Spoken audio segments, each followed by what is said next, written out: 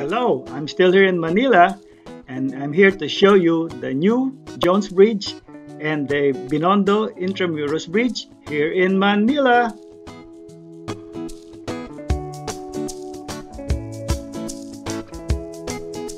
Pero bago ang lahat, pa-subscribe naman. Please click the subscribe button down below. Binondo Intramuros Bridge. The Binondo Intramuros Bridge is a tide arc bridge in Manila, Philippines that spans the Pasig River.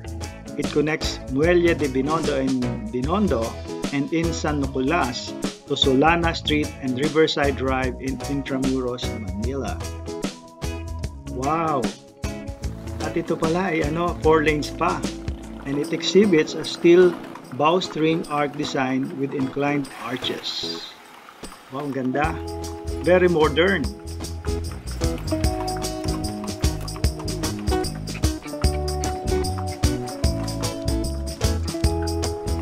Buti na lang, walang traffic dito. Makapag-video kami, makapag-picture. Wow, cool!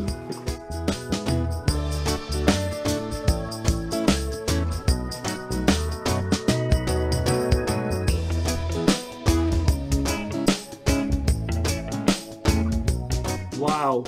Super modern ang bridge na to.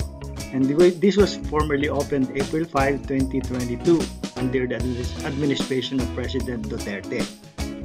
Wow! Ganda!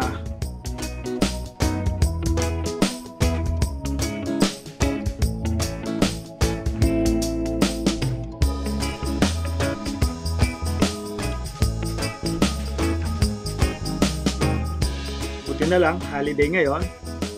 Wala masyadong sasakyan, kaya pwede okay lang kami dito ngayon.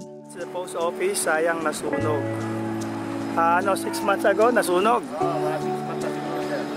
So sana ngayon ang menu, ang post office? Wala pa. Paano affected ang mga mailings ngayon? Naku, malapit pa naman mag-Christmas, mag-December. So affected ang mga packages, mga mails, everything.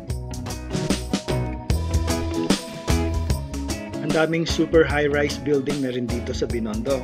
Actually, Binondo was the central business district during the Spanish and American time and even until the 50s and 60s. But pagdating ng 70s, 80s and so forth, naging Makati and global city ang naging central business district. Ayan, nandito natin sa Binondo. Ayan na yung Binondo Church. Buti wala masyadong traffic.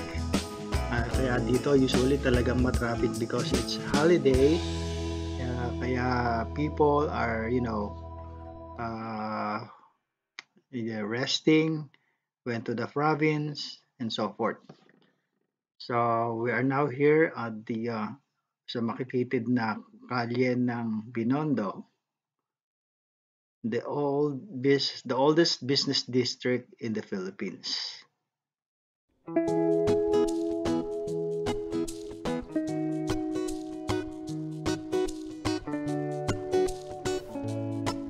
That is one of the ground floor or entrance to the garage of one of the super high-rise building dito sa Binondo. Actually, papunta na tayo doon sa Jones Bridge. Ayan na yung arko ng Filipino-Chinese friendship. At sa kabilang side, ayan, Chinatown Arc.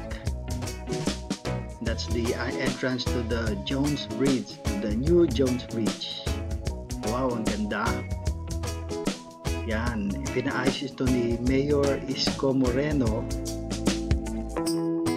Wow, parang ibinalik siya nung ang ganyan talaga yung style during the Spanish time. So kinuha nila ito at a replica during that time. Binase sa original. Ang ganda. Here, tanaw na tanaw ang Binondo Intramuros Bridge.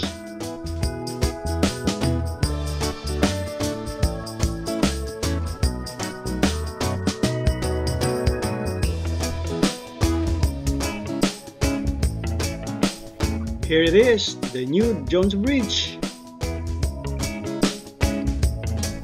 May ferry boats na rin kasi dito that transport passengers from Binondo up to Pasig, and that is the ferry boat station. Wow, talagang ganda na dito talaga.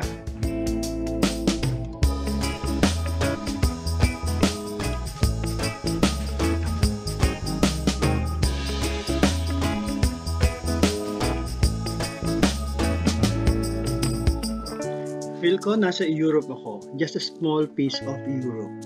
Pero actually, nandito lang ako sa Binondo. Lakad-lakad lang just to enjoy everything. Ayun pa rin ang post office building na nasunog 6 months ago. Sayang naman.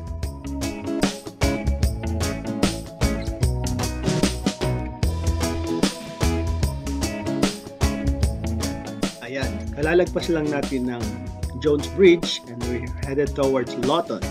Kilala sa pangalang Liwasang Bonifacio. Of course, kilala natin si Andres Bonifacio.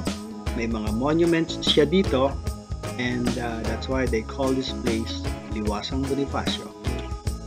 KKK Monument, kataas-taasang kagalang-galang katipunan. Manila City Hall. Wow, kilala itong building na to dun sa clock tower nila. So, they just preserve the structure. Ang ganda nga naman. It's one of a kind. Ito, Lagos Nilad. I remember back in the 80s, 90s, nako, during typhoon season, laging binabaha to. Pero ngayon, mukhang okay na.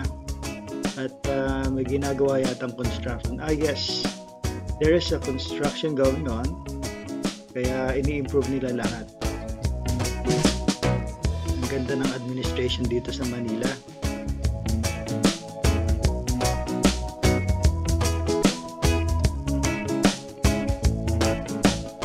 Nandiyan na yung tablado yung ibabaw na yun. Tapos yung mga sundalo dito nagmamarcha. Yung mga tao nandun. Dito dati kasi pag ganon, inauguration sa doon sa kabila. Sa Girino Grandstand. So pinasara itong kalye na to. Di ba pandemic na rin? Kasi pandemic. Medyo pa, di ba? Kaya okay lang. Masyadong Hindi tayo masyadong open. Totoo yun.